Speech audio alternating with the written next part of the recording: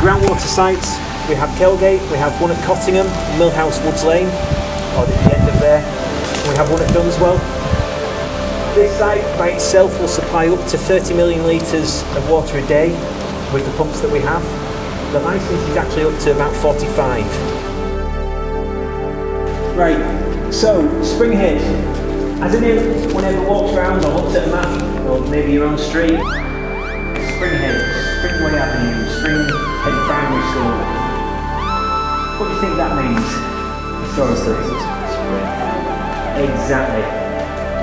It's surprisingly people don't realise. So the site in itself, how did it come about? Well, in the early 1800s, water was brought in, there were a number of springs around the area, there was water brought in from the river, and it was in open ditches and utilised as best as possible. Without the sanitation, without the disinfection of drinking water, disease spread. We had 2 cholera outbreaks and the situation needed some action.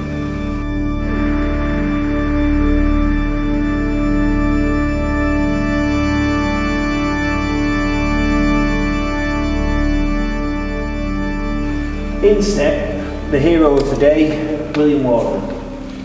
Now, William Warden was a local man, a plumber and a glazer, I'm told, who was born around about 1820 near Allenby. Now he came up with the idea that he could abstract water out of the ground, out of the chalk by drilling down. And he put that proposal to the local government and they refused to pay for it, but he did it anyway. He funded it himself. And he dug down on this site to 250 feet, and from that well he produced around about 22 million litres of water every day he got out of this site. And when all this water was feeding the good people of Hull, he asked for payment. £500 please. No. Finished up taking them to court. Now over the years, this site was expanded. About 22 million litres of water every day. It was expanded from that to 25 million litres of water every day with the introduction of the Cornish beam engine. Now the original Springhead site, the building itself, the original part of the building is actually from the front door on the southeast corner, going all the way along the south side. This Cornish beam engine was added in the late 1860s.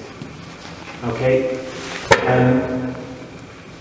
Further wells were dug, so underneath your feet as you stand, yes, we've got some checker plating here.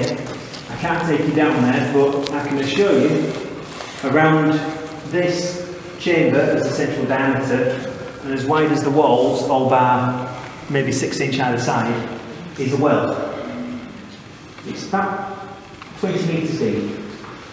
Now the original source of water was from a 250 foot sort of well outside the building, and now we found we could get it from 20 metres deep on a hand-dug well.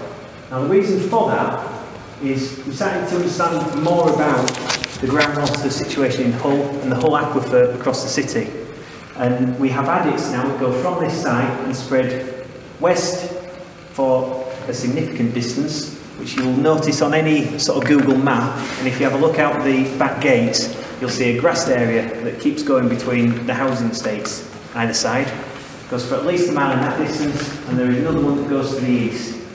Now the eastern adit's been capped off now, but the western adit is entirely in use, and that's why we have to protect the ground above it and look after it. The water comes down these adit tunnels now, collects in this 20 metre well. There's actually one just outside the building, this is the second one. The interconnecting pipes take it to another well in the current pump house, but this water coming in from all over. In the late 1800s, early 1900s, they constructed a brick adit system underground, 20 metres underground and stretching for miles. That feat of engineering is unbelievable.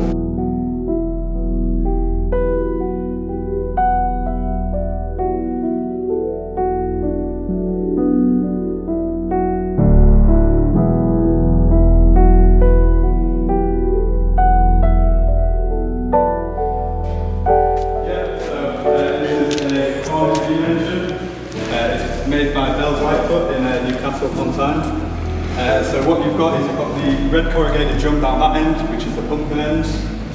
So you've got the pump end, that end. This end is the steam cylinder. It's a 90-inch steam cylinder. It works off a plug rod system. They catch onto the tappets. So you've got 3 tappets which control each of the valves on the steam cylinder. You've got the steam inlet valve, the equilibrium valve and the exhaust valve. The tappets run across arbors which are used to move the mechanisms, and it uses quadrants as well on the sides to latch in for each of the strokes for the pump.